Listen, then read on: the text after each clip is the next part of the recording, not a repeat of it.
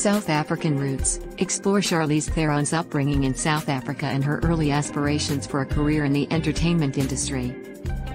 Ballet dreams. Learn about Theron's passion for ballet, her training at the Joffrey Ballet School, and how a knee injury ended her dancing career. Hollywood aspirations. Discover Charlize's determination to make it in Hollywood and her journey to the United States to pursue her dreams. Struggling days. Gain insight into Theron's early days in Hollywood, facing numerous rejections and living hand-to-mouth as she searched for her big break.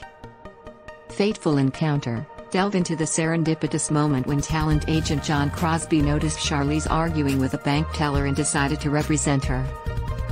Early roles. Explore Theron's initial acting experiences, including her debut in the film 2 Days in the Valley and her role in The Devil's Advocate.